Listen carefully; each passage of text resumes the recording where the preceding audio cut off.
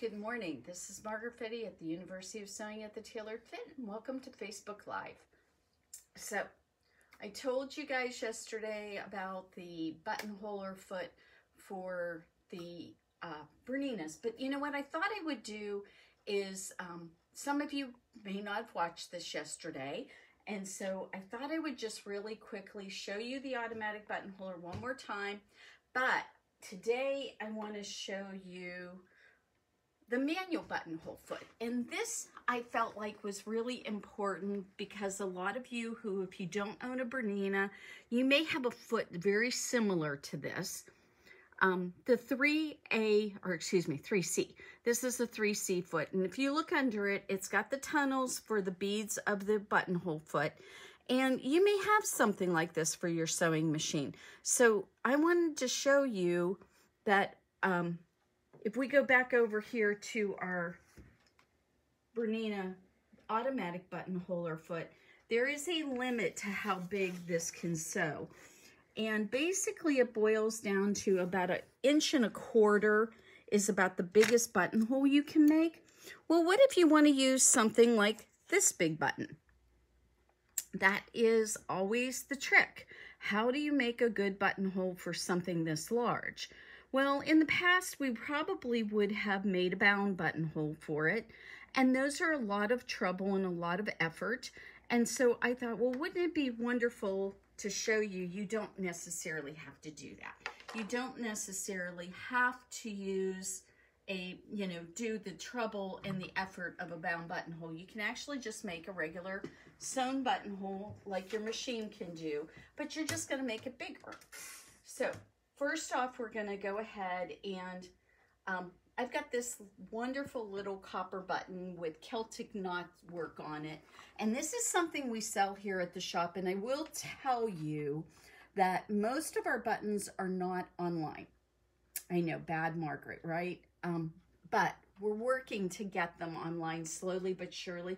But if you have a project that you would like some sort of button for, all you need to do is say, send us an email or give us a call and say, I'm looking for blue buttons, or I'm looking for copper buttons or something. And we can show you what we have, and if that works for you, wonderful. We can get you what you need and we can send them to you. And if it doesn't work out, well, at least you tried. Okay, so this is the button I'm gonna do with the automatic buttonholer because it's small enough. So I'm going to put this button against my little contraption here, the buttonholer, the Bernina buttonholer. And I'm going to move this little guide back up. And there we go. And you know, you should always give a little bit more room than you think you need. So I'm going to get that back out of there. But basically, we're going to set that there. And we're going to make the buttonhole that size. I'm going to set the buttonhole aside. And what I've done right here, first off, let's see what's inside. This is 2 layers of cotton, but I've also got a piece of interfacing in here. And when we get done with this, it should look nice and pretty like this buttonhole does. We're going to start the buttonhole right here. And let me show you what I'm going to do. We're going to put our needle right in the crosshairs there. That's where my needle's going to go in. So I'm going to take this back out for a second and point out something. The distance between here and here is 5/8 of an inch. If you measure most garments where they're going to put their buttonholes, most of them run 5/8 of an inch away. They start, and they may be horizontal or they may be vertical, but usually the edge to the end of the buttonhole is going to be 5/8 of an inch. So if I've got a long line of vertical buttonholes I'm going to do, or even if they're horizontal, typically I'll run a straight line all the way down my garment so that I can make sure that I don't get any of these buttonholes in the wrong place. Because sometimes what happens if you measure from over here and you take your little ruler and you put it right there, what you find happening sometimes is sometimes you get this one 5/8, sometimes this is 3/4, sometimes the other one's 1/2 inch. If you draw a straight line all the way down the edge of whatever you're putting buttonholes in, this could be a duvet cover, it could be a lot of different things. But if you put that straight line, you'll make sure that all the buttonholes look identical. And that's, of course, if you have the automatic buttonholer that Bernina provides. So we're going to go back into this little spot. I told you the crosshairs of where my needle's going to go into. And I'm going to put that down. I'm going to put my foot down. Now, we're going to go and look at the screen for a minute. And on the screen, there's a blinking light where my reverse button is. So what it's telling me is go ahead and sew down this edge. And we're going to make sure we're not going too fast here. So we're going to sew. I'm going to press my go button. We're going to sew down. And when the two red lines meet up, I'm going to hit the reverse button. And so what's going to happen is the machine's going to do its job. When it's done, it stops. And look at that. And that was based on from that red point to this red point. When those two matched up, when this was going along, when they matched up like that, I hit the reverse button. Now, the really wonderful thing is that I can go back here and I can put my foot down in any other spot. I can hit my go button again. And this is usually how I do my buttonholes, is I just hit the go button. I don't hit the presser. I don't use my foot control, because the machine will just do what it's supposed to if I leave it alone and don't cause it any blocks. So look at that wonderful automatic buttonhole. So, and this one is identical to that one, as you can see. So let's go to using our manual buttonhole though. The manual buttonhole, I'm going to have to change a couple things on my machine. For starters, I'm going to tell it I'm going to use a 3C. So it's going to change. Now, it still's got the auto on here, which what it's referring to is in this description, I can set the length of my buttonhole if I want to. But we are going to go out of that particular buttonhole. And we're going to go to one that I can do manually. Oops. So let's go back here. We're going to look at these. And we've got all these different buttonholes. I'm going to try 52. And it's still doing that. You know what? We're just going to... Oh, that's what we do. We're going to put it on manual. And then look at this. It's trying to show me what I need to know, that it's going to sew down the front. It's going to stitch a straight stitch. It's going to go across the top. It's going to just do each side of the buttonhole and then the bottom edges, and then it will finish up. So we're going to go to the top of that. See if I remember which one of those. We're going to just go and page through it again and start at the top. So right now, what it's showing me it's first going to do is it's going to go down the left side of the buttonhole, and we've already put our marks, the top and the bottom. If you look, I've got that great big buttonhole, and I put a mark at the top here, and I put a mark at the bottom. Now, the one thing I am going to change, because I can do it on this machine, and you may not have the ability on yours, but I'm going to open up the space in between the two legs of the buttonhole, because I know that with this big of a button and the amount of fabric I'm going through, I want this just a little bit bigger. So what I'm going to do is I'm going to change this to a 1.0. And if you look on the screen, I'm going to change it back. Let's go back. And what we'll do is we'll turn the knob and look at this, how this opens up more. So that's really neat. And then we're going to go back to this other part. Going to go back to our manual part, and I'm going to also try to make those little legs just a bit bigger, because this is a really big button, and what I don't want is the buttonhole to be super skinny. I don't want these are called beads. I don't want these super skinny. I want them bigger so that it has, this is a really, substantial button. And if I were doing this on a real garment, I probably wouldn't use white, or the off-white I'm using right now. What I would probably do is go ahead and switch to a black thread. But for this demonstration, you can see it a lot better with the off-white, right? So again, I'm going to put my needle down. There it is in the middle of my fabric. I'm going to put my foot down. Now, the one thing I want to make sure is that I don't cockeye my fabric. So this is straight. And, one of the things that I would recommend when you're working on projects, a lot of times we'll have shirts with collars, maybe hems on them. And a lot of people do their buttonholes at the very, very end. I'd recommend you wait. And that you would, instead of waiting till the end, I would recommend what you do is put your buttonholes in before you put your collar on. Put your buttonholes on before you do the hem. That way there is no bulky parts of your project that your foot could potentially hit and make a bad buttonhole. And that's one of the big problems people run into, is that if a buttonhole, especially this big buttonhole, automatic buttonhole foot, look how big that is. Now, if your buttonhole foot is backing up and it hits your collar, imagine it will mess up the buttonhole. So if you can do these things ahead of time before you're going to do that, it really is much nicer. So here we're starting the buttonhole. Now what we want to do is we want to make sure we hit the reverse button at the right spots. So we're going to get down to this end. I'm going to slow this down a little bit.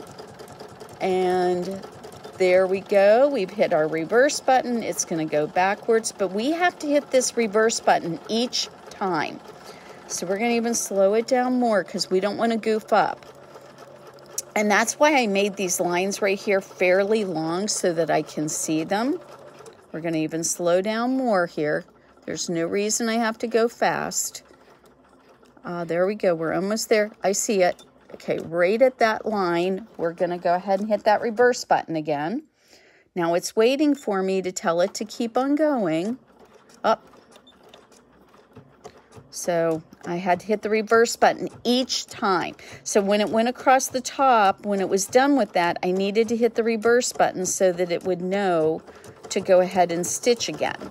So what's going to happen now is we get down to this bottom edge, we'll have to hit that reverse button again.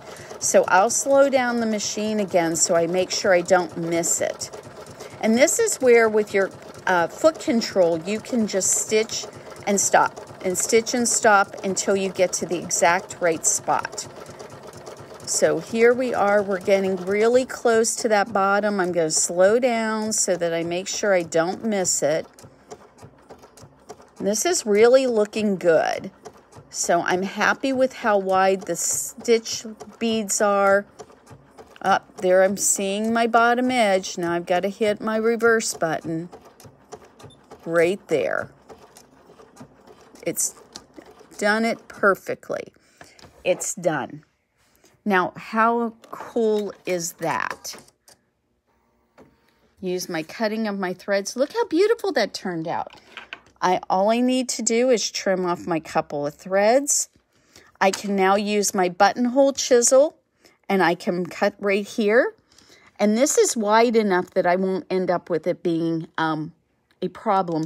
But if you compare the first ones we did to the second, see how much bigger they are? The second one is bigger. So this is how you can do a manual buttonhole on your Bernina sewing machine. It's so nice. Honestly, I really haven't come across any machine that does a better buttonhole than a Bernina. And all of you probably know by now, but maybe we have some new viewers. And if we do, hello, how are you? Good morning. It's wonderful Saturday here. And I just want you to know that I have sewn professionally my entire adult life. I have had an alteration tailoring business for the last 22 years. Before that, I worked for other alteration shops. So I've had to put in a lot of buttonholes. And frankly, most of the buttonholes I've had to do have been really frustrating because they would not come out the same. So I learned a couple of tricks for manual buttonholes that I just showed you. Make sure that you make a good long mark going all the way down the project. Make sure that your ends and beginnings are things that are visible for you.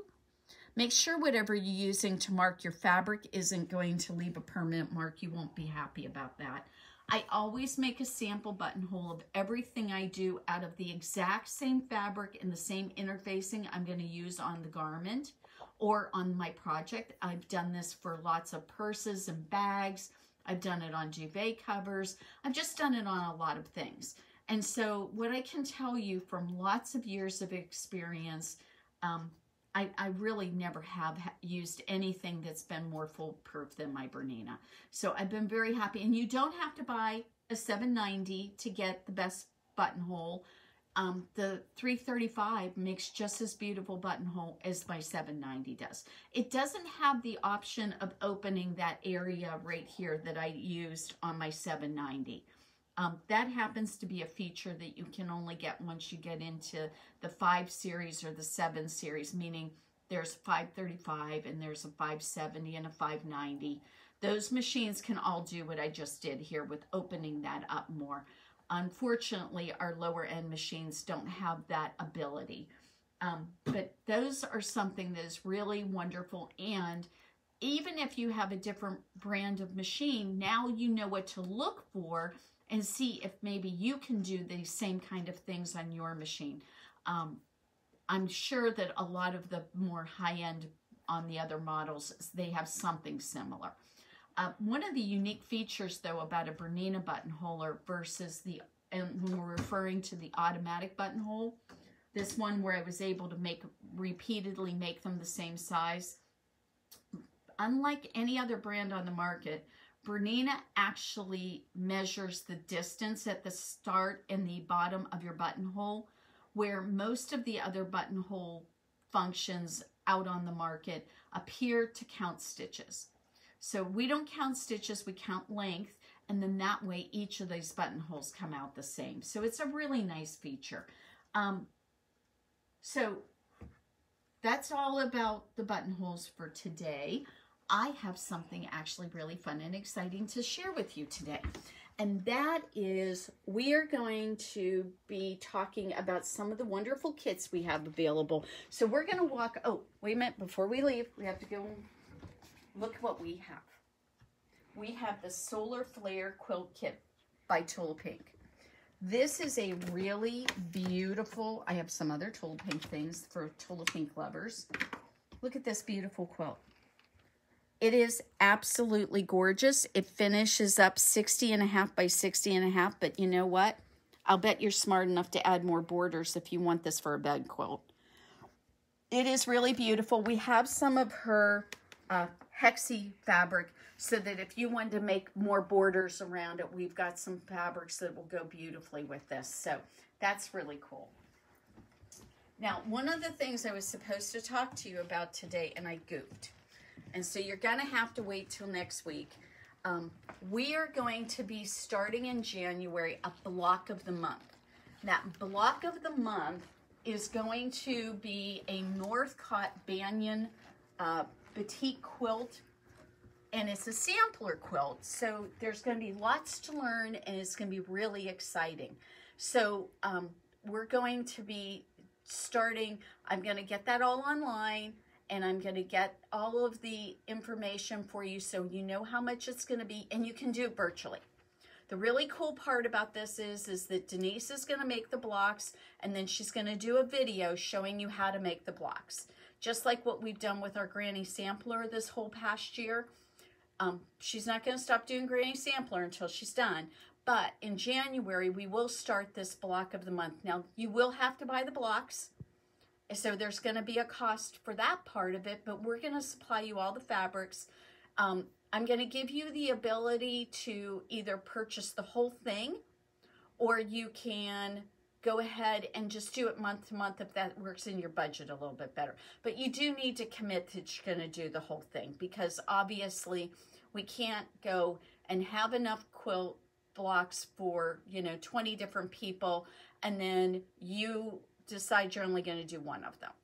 That will be, I have to buy all the fabric for this ahead of time. So what I need for you guys to think about is next week when we do this, I'll have a picture of what the quilt's going to look like. We just got the kit for it, so I haven't got everything done yet. But I do have a picture of the quilt. I'll have prices for you. And like I said, you can either break it out monthly or you can pay for the whole thing ahead of time. And so you'll be able to get the entire quilt top for it, and you can get binding and sashing and all that kind of stuff. I don't think we decided to get the backing, but if you guys really want me to get the backing, you just have to let me know. So, but you have to let me know now so that I can get it. All right, so what I have over here is all these different quilt kits we just put together. And the one that's probably the most exciting, because we told you we were getting it, is our dragon quilt. Now, we have had the dragon quilt for some time. In the beginning, fortunately, prints their fabric for a while. A lot of the companies don't do that, but in the beginning does. So, as you see this gorgeous quilt, it is here and ready for you. I mean, look at how beautiful that is. You've got this gorgeous dragon. It's in these beautiful colors. And there's going to be a lot of young people who think this is really amazing. This is a wonderful way to introduce a younger person to quilting. If you're potentially someone who maybe wants to teach a granddaughter or a grandson how to sew, and you want to show them about quilting, this would get them excited. Or if you just want to make this as a present for somebody, it is just such a wonderful quilt. I personally love it, but you guys do know that I love my dragons. I do love my dragons. So we have got 8 of these quilts available right now, and I should, before we're all said and done, have 10 of them. So I'm going to have, and that once we're done with that group, we're done. We're going to be going to the Mudstock Quilters Guild on October the 11th, and we are going to take this with us. We're going to go to the Bloomington Quilters Guild show. We'll be taking this with us. Once these kits are gone, they're gone. So, and they're really reasonably priced. I don't charge you for the pattern. I just charge you for the fabric.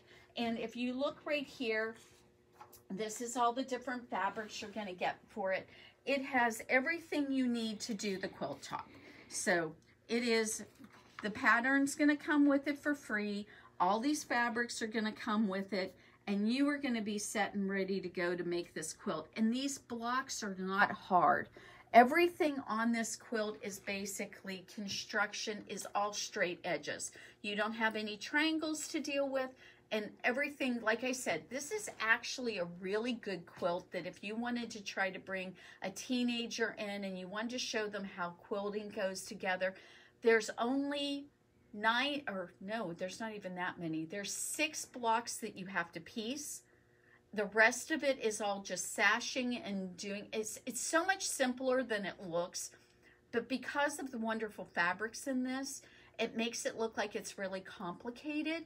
And so if you have a teenager that you were thinking, oh my goodness, they're so hard to do something for, this might be the perfect quilt for you.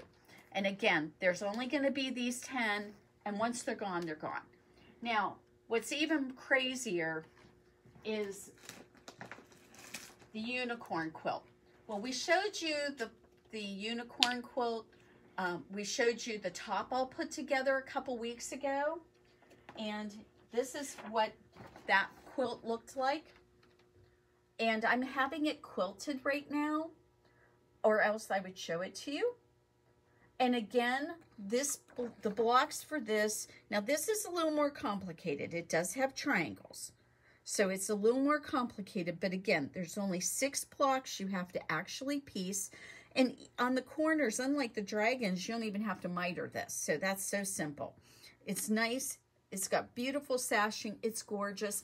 I can see some young lady really enjoying this, or maybe you like unicorns. So guess what? When I went, this is the funniest thing. I went and bought some more of our unicorn stripe fabric because we ran out of it. And I thought, oh, well, this is great. I'll have enough to do about 6 more unicorn quilts. And before I even got the fabric in, we sold 3 of our panels. So we are actually down to 3 unicorn kits. And we have 3 pillow kits. So what I did was we took our striped fabric for the unicorns, and we went ahead, and I'm not going to be able to show you that because it is, hold on, I think I can take it right here. So there's this really wonderful striped fabric, and what we did was we cut you strips of the striped fabric so that you could put it on the top of the pillowcase. And then on the back, the bottom part of the pillowcase, it's going to have this really pretty fabric for the base of the pillowcase. So there'll be a strip of unicorns, and then the pillowcase will be out of this. So we have 3 of these pillowcases, enough to make 2 pillowcases. Again, the perfect project for your teenager. And then you could make them the quilt. So this is really beautiful. You're going to be able to go ahead and make them a really gorgeous quilt. It's extremely reasonable. It's a nice size. If you want to, of course, you can always add more strips around the outside edge to make them bigger. But it is a really, really pretty quilt. And we have these ready for you. The unicorn quilt is only $128 for its kit. The pillow kits are only $24. The dragon quilt kit, it's only $135. But then maybe these are a little too old for your grandkids. We have this absolutely adorable Dinosaur Friends fabric. And if you look at this, these are really bright and happy, and the dinosaurs aren't scary. So I love this dinosaur fabric. It's so precious. And here is the quilt for it. Again, it's not difficult to do. It's really simple, but we only have a couple of these kits left. And when that one's gone, it's done. We're not going to get any more of it. And these kits are only, let me see if I can find a price here, guys. $108. But again, it's a full bed size one, so you are going to have a wonderful kit for that. Now, we have some other decorative kinds of things that maybe it's more suitable for your home or somebody you want to make a present for, or maybe a gift. So we have the Metropolis 2 pattern from our City Lights from Northcott, and we are almost out of this stuff. So we've got the panel and then the fabrics to go around it. And what this one is, though, is instead of having this blue backing, it's going to have this rust backing. And we have the fabric for that. And this kit is ready to go, and it is only $106. So that one's ready to go. How about the Venice line? A lot of you have come in and you have really enjoyed the Venice line. This is in the blues and purples, and here is the pattern. And the most difficult part about this are our circles. And I've got a couple of tips for you on doing circles when you're appliquing. The idea here is that you want those circles to come out really pretty, right? So one of the things you can do to do applique circles to make them look really nice is actually take a circle and face it. what I mean by that is make 2 circles, draw your line as to where you're going to sew on the actual line of the circle. So this actual circle dimension, stitch around that, and in the back of that 2 layers, the wrong side of it, just cut a little slit, turn them inside out, clip your corners and press it really well, and then you can just straight stitch it right onto your quilt. You're done, and it's simple. So that's one really easy way to do that. And if you guys want, I can even demonstrate that next week, because it's such a simple way to get hard shapes that are difficult to go and get beautiful angles and so forth. A circle is so difficult to sew really well. And if you do what I just suggested there, you will find that you're going to get really beautiful circles, and then you don't have to worry about stitching them just perfectly with your applique stitch. This one is done in these gorgeous blues, and it is so beautiful. Let me pull out the panel, the center panel. I mean, this is just beautiful. I don't think we've had really any prettier fabrics in here than this group of them. Yes, that's it. Look at that. And you know what is amazing? This isn't a huge quilt. It's only 48 by 65. But once again, we have some of the fabrics still from this line. And you could put a couple more borders on this to make it bed size if you wanted to.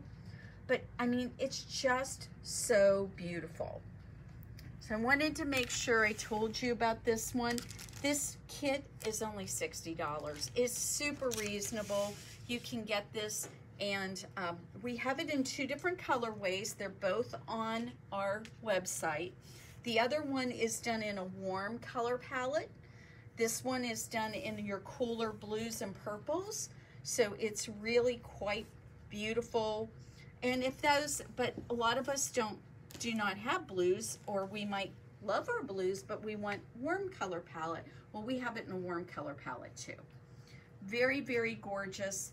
And again, a super simple one to put together once you know the trick about doing your circles. The last one I want to make sure that we don't miss in talking to you about our kits is the Quilt of Valor. And Dave has that right behind him, so I'm going to let him turn and show you the quilt done in its biggest version. And this quilt is so beautiful. We've got the kit all ready for you. You can make this. There's a free pattern on the We All Sew blog, and all the fabrics for this. You see how big it is, because I'm little and it's bigger than me. So it's really a beautiful size. Wouldn't you just love to have this quilt, or better yet, donate it? So the kit for that, again, it's just the fabric, and we have that, and we have the link for you to go on to the We All Sew blog, and we'll get you that if you choose to purchase this particular kit. And that kit is only $97. We have a bunch of other kits out there, and so I want to make sure that you knew what we have. If you see a pattern in our mix and you say, Margaret, well, I don't live close to you, but I love that pattern. I'm not sure what the right fabrics are, but I know I want it in blue. Or you say, you know, I'm thinking about doing this quilt. Do you have any suggestions? We can help you with that. We love to do that. One of our favorite things to do is help customers find their fabrics. I went on a Zoom call with one of our customers recently and helped her pick out a lot of fabrics for a project she was doing. We do this all the time. We love to help you. So if you find that you're looking at something and you're just not sure about which fabrics might be appropriate, the clothing one is hard sometimes. Sometimes you look at a pattern and you're like, well, I know I like that color. But then a lot of times what I'll tell folks is, look, that's a beautiful color. You're right. That would look great on you. But that fabric's not going to make you happy when you make that clothing item, because it's either too stiff or it's not stiff enough, things like that. So we are here to help you have a successful project. Don't forget, we have at the end of October, I'm doing the knit t-shirt tunic class. If you haven't taken that class yet, you might really want to think about it. It will show you how to use your regular sewing machine to do knits. And we also are going to have available for the class the ability to use our cover stitch machine and our sergers so that you can try those out in that class setting and be able to do some of the work on those and make it faster for you. And then you can decide if that's something you want to bother with or not. So these are really wonderful skill sets to have. What I try to make sure that you end up with is a pattern that fits you so you can remake it and have success with that.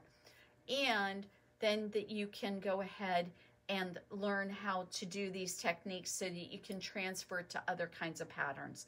So knit t-shirt and tunic class happening at the end of October on the 26th. It's going to be an all-day class. I believe it's a Tuesday.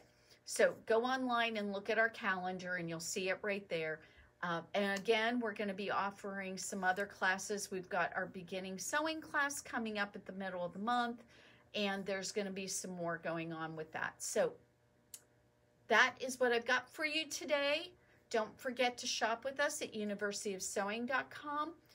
And if there's anything we can help you with, as you know, you can always email us at info@universityofsewing.com. And our website is universityofsewing.com. 812-323-2665. Don't hesitate to call us. Have a great day, everybody.